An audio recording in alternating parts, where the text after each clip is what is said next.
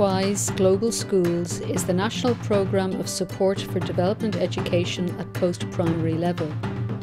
It is a one-stop shop of funding, resources and guidance for post-primary schools to engage in development education. Poetry Ireland received funding from WorldWise Global Schools through Irish Aid to provide writers in residence for 12 schools in Dublin, Galway, Kerry, Louth, Monaghan and Tipperary. Post-primary students had the opportunity to work with Poetry Ireland's team of writers to explore global issues through creative writing.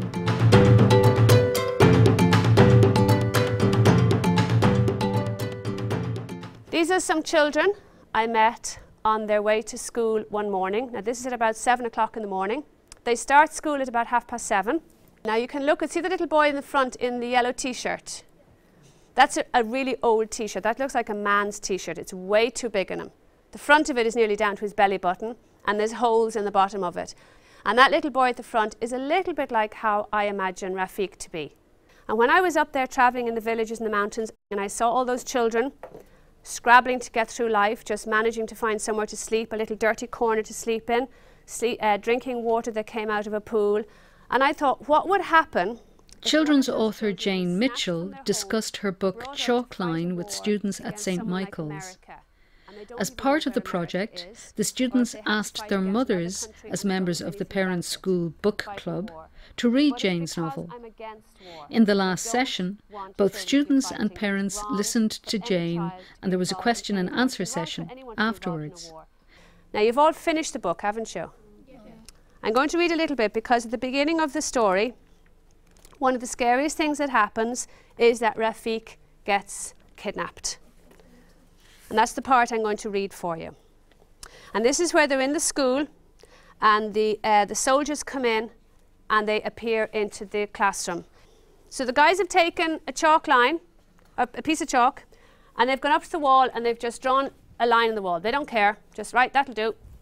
That's the line. And then they get all the kids out into the schoolyard. And then they call them in, get them to get up in line and call them in. So the boys shuffled into a ragged line, aided by prods and pokes from the gunmen's rifles. Rafiq joined it, but his heart was low. He knew well before he got to it that he was taller than that line. Never in his life had he so regretted being tall for his age. Usually he was proud of it. Standing a good head above his friends was a great advantage when they played football because Rafiq always got chosen. But now, height was a bad thing. The queue of boys in front of Rafiq moved forwards quickly. The little 6- and 7-year-olds weren't even measured. They were herded together under the care of the teachers and the watch of one of the gunmen. It was the turn of Rafiq's friends, the 8- and 9-year-olds. As they moved into the classroom, he smelled chalk dust mingled with the odour of fear and the sweat of the militants. One by one, the children stepped forward and stood against the chalk line. The head of every 9-year-old in the school grazed the bottom of the mark and they were dismissed into the yard. They ran into the sunshine, smiling with relief. They were free. If you're lower than the chalk line, what happens to you? You're okay, you get to go home to your family. If you're taller than the chalk line, what happens? You're going in the truck, yes, and you're being taken off up into the mountains, right? Can I have my first person to measure, please? Right, absolutely. First person into the truck, over that side. Next. Definitely into the truck. Right, what do you reckon? Is she smaller or taller? You're lucky, you're safe to go home. You can go back to your family. When we're trying to understand the world, sometimes it's a very good exercise to go inside the thing we fear and to go into the thing that we're attacking.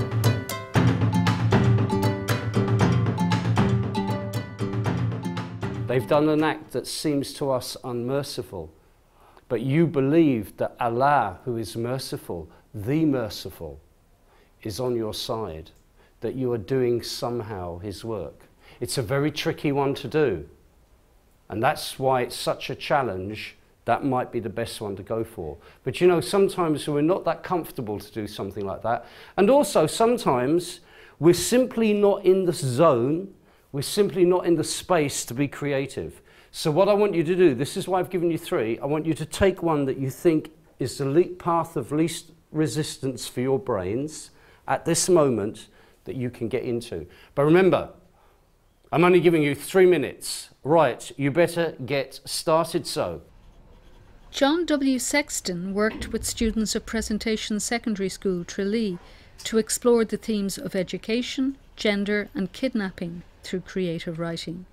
This very topical theme thoroughly engaged the girls, who explored these ideas in their creative response.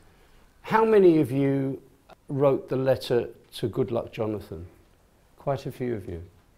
How many of you attempted defending Abu Bakr? Oh, a few of you. And I know 1 or 2 did a prayer for those children. Put your hand up if you wrote the prayer. Sometimes we can't write about one thing, we're not in the space. And sometimes the gentle thing, a prayer, the protective thing, is where our creative space is. And that's why I put that there as the last thing. And that's the next thing I want to say to you. Those of you who are interested in writing for yourselves, if you're sitting down to write, don't necessarily sit down to write the thing that you want to write. Give yourself 2 other things to do as well, just in case you're not in the space for the thing you want to write. Does that make sense to you? Because what happens, sometimes we sit down and we've got something we're working on and we're not quite in the space for that and we can't do it. And if we attempt to do it when we're not in the space, we actually damage the writing and we kind of damage ourselves, we wear ourselves out. Or we simply give up and we go away. He shouts and they are loud and angry and I don't quite understand, but I scream like everyone else, and he raises his gun and now we are trying to run, but there are more men there, are too many of them, and rough hands are grabbing me, and next thing I know I'm being dragged outside. I glimpse my friends around me, they are being dragged too, and we're all crying and the shouting of the men is loud, so loud, and then there is a crash. The window is smashing and it's Mr. Collins' classroom. What I would suggest here is to remove Mr. Collins as a name, because the name Collins doesn't suggest Nigeria. So what I would suggest you do is do a Google on Nigerian surnames and get one that sounds Nigerian. And the reason for that, as your reader is reading through this, suddenly that introduction of a strange name brings you into that different place. We've got to fight the temptation for everything to be too happy-clappy, because if we do, we're betraying the reality that this story is coming from. Never forget the reality that this story is coming from.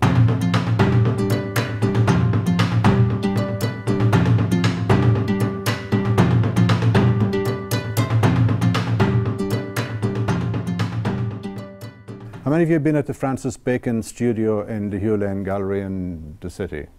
Okay, you have to go there. Whether you like art or not, you have to go there, right?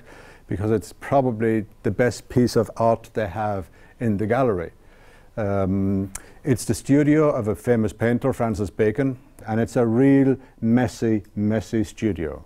There's no clean space anywhere in it, right? There's daubs of paint all over, there's half-painted, fully painted, there's empty tubes of paint and hundreds of brushes all over the place, right? It's wild and mad, but it's great for anybody interested in creative writing.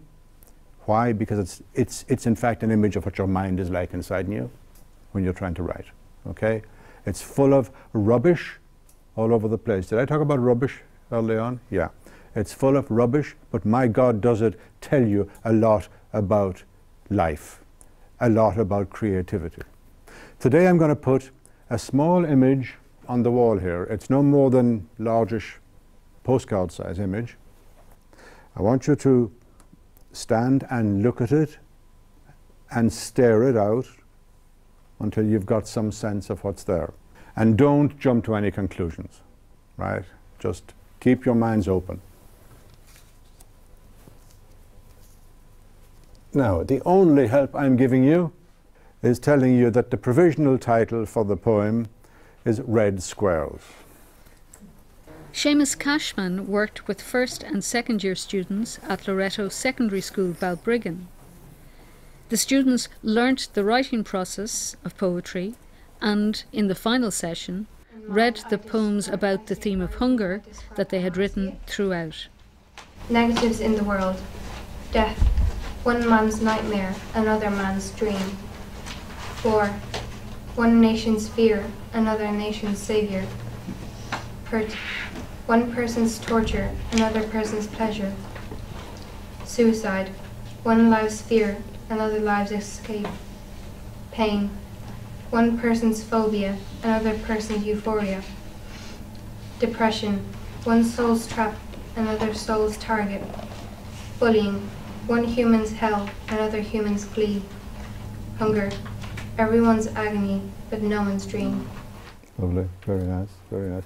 That's kind of, there's a name would be given to kind of the form or the approach you take there, would be called a sort of a list poem, where you kind of do a list of words and make some comment on them.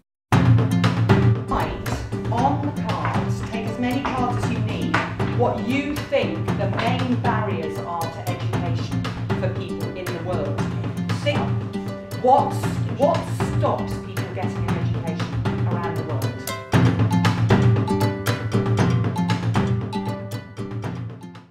And when you've got your cards, put them around Fiona in a circle.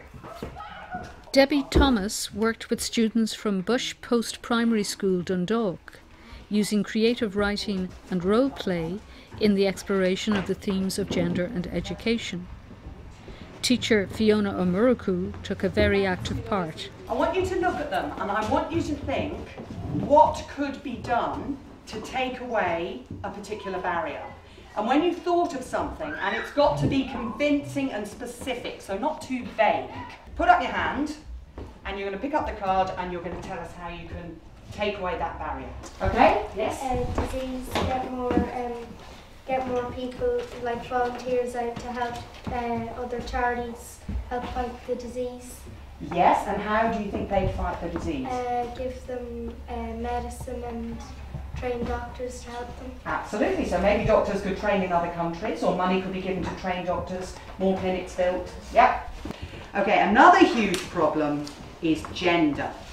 So girls, and there is, in some parts of the world, there's very little importance placed on girls going to school compared to boys. Can anyone think of a story in the news at the moment that deals with that, is really centred around that issue? The people, the schoolgirls that were, they were abducted by a military group because they were saying that they weren't allowed to go to school and run. That's right. Does anyone know the name of the organisation that has kidnapped the girls? And it's Boko Haram, and the meaning of the words Boko Haram is Western education is sinful. So what we're going to do now is imagine that you're going to get into groups, and each group is going to be a school in that area. Because how do you think parents are feeling and school children are feeling in that area now? People who are still living there, you know, supposed to be going to school, how do you think they're feeling as a result of this kidnapping? Safety drugs, I don't even know about that. And I'm tired of you cameras. God says They'll be off, yeah. What's their religious leader? Muhammad. Is it Muhammad? I think. Right. We'd like to send our children to school, but we're really afraid of what will happen because other children have been kidnapped. The teachers will be able to keep the children calm and make sure that no one is hurt. And who would they be negotiating with? They've been negotiating with, like, if there were in worst case scenario any terrorists, they'd make sure that all the children keep calm and lead them to many of our panic rooms located in each classroom. Okay, so there's an escape route for the children. And there's a 1 mile radius of checkpoint. Like, Checkpoint. That'd be good for the girls. That would be excellent, actually. So what happens then if somebody from Boko Haram comes to the checkpoint? What's going to happen? Yeah, but everyone goes home on the bus. Oh, they'd be arrested. They'd be arrested, would they? Our girls are in the bus anyway. Oh, that's true. So they'd be safe. Yeah. They'd be safe. Okay. Okay. All right. The great thing about a villanelle as well is that when you start off writing it, you just no way do you know what you're going to end up writing. It really is a case of like experimenting, just trust in your instincts, follow your nose and just see where it leads. It's about as interesting as talking about the weather, except we're playing with words, which is interesting. But supposing I change the whole way in which we're looking at this, it like gives it an irony or a poignancy or a different slant. Do you remember what we said about Emily Dickinson, the American poet? She said, if you want to tell the truth, tell it slant. Suppose I change the title to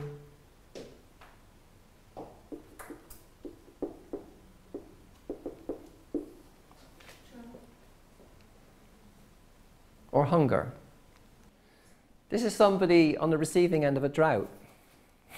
Why does it always have to rain? Oh, over there in Ireland, yeah? It's driving me insane. The weather here really gives me a pain. Oh, to be lying in warm sand. That's what they say in Ireland. Here I am just lying in warm sand and nothing else, yeah? Everything's turning to sand. Why does it always have to rain? Irony. What would we have to gain? Oh, raindrops falling on my hand. Yeah, the rain stick works. It's driving me insane. Do you see what we're doing? We've got a completely different perspective on the piece by just changing the title. You know, remember the last time we talked about how when you were writing the poems about child labour, about writing in like a code and how using metaphor and finding a way of almost disguising what you're saying so the reader is caught unawares. They're reading it and then they go, oh, wow. And in that moment of, whoa, wow, I get it, that's what you remember because you've participated, you've worked it out. Pete Molyneux worked with students from Presentation Secondary School, Tuam, exploring through the writing of poetry the themes of hunger and gender. In their final session, Pete showed students how to write a villanelle on these themes. So, this is the challenge, okay? I want you to have a go at writing a villanelle, which means you've got a pattern there in front of you, obeying the rules. And the rules are what we said, yeah? Just five 3-line stanzas and a 4-line stanza.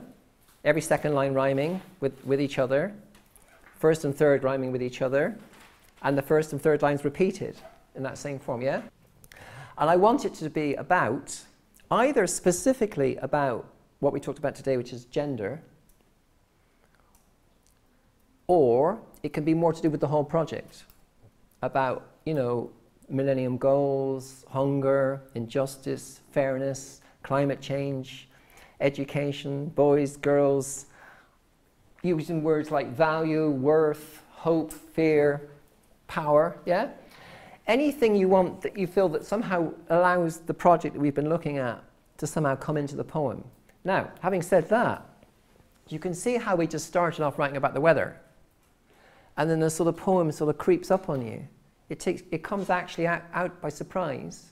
She did as the man told her so, and at her office desk she stayed, when the man in head office said no. It isn't fair or equal, she knows, but to God she prayed, for her future has nowhere to go. As the cost of living grows, her income begins to fade. The man in head office said no, and now her future has nowhere to go. Wow, that's pretty good, isn't it? Come on, give us a hey, that was good.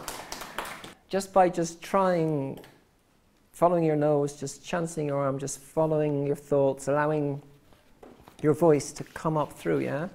You ended up saying something really good. I like it's really, really inventive, poetic exploration of a particular issue, isn't it? And it's about gender, it's about men and women, it's about what do you do when someone closes the door and says no, how do you respond? It's about power or lack of power. It's about, well, what's going to happen? It's kind of got an open-ended quality as well, isn't it? In terms of like, it depends, doesn't it?